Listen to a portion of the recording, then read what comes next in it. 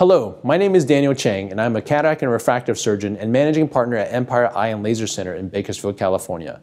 In this video, I will provide a brief overview and discuss the context behind our recent publication, Presbyopia Treatments by Mechanism of Action, a new classification system based on a review of the literature.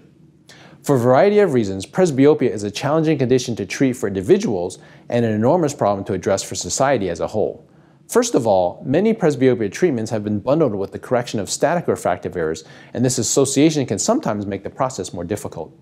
Additionally, since presbyopia treatments bring inherent compromises to the optical system, these treatments frequently raise new issues for patients.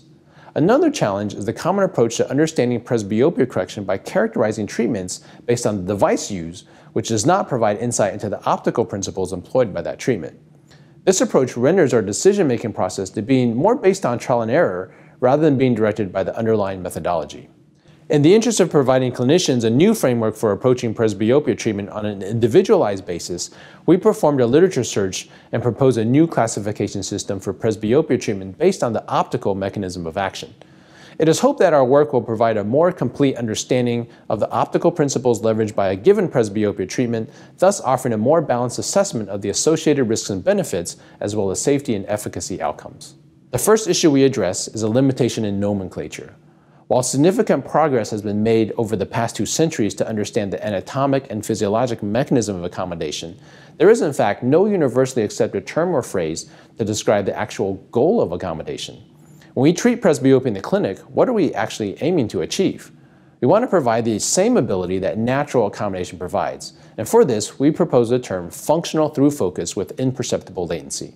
With this terminology in mind, we next categorize classes of presbyopia treatments according to how they establish or re-establish the eye's ability to achieve functional through focus with imperceptible latency.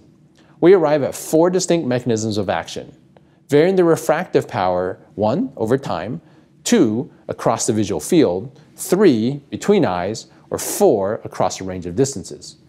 Within these categories, there are various methods for achieving functional through focus. For example, natural accommodation varies the refractive power over time. Multifocal spectacles vary refractive power across the visual field. The methods for achieving monovision all vary the refractive power between eyes, and small aperture inlays, diffractive IOLs, and an eye drop that induces miosis are all methods for varying the refractive power across a range of distances. There is one final point of emphasis in our paper I would like to share.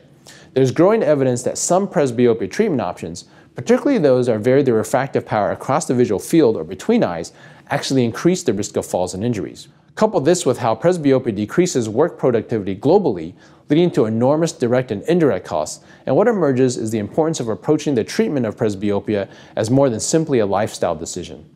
Ultimately, the new classification system we propose seeks to give clinicians a powerful resource for understanding treatment options by mechanism, which in turn will help us to achieve the laudable goal of improving patients' safety, well-being, and quality of life as a function of restoring their youthful vision.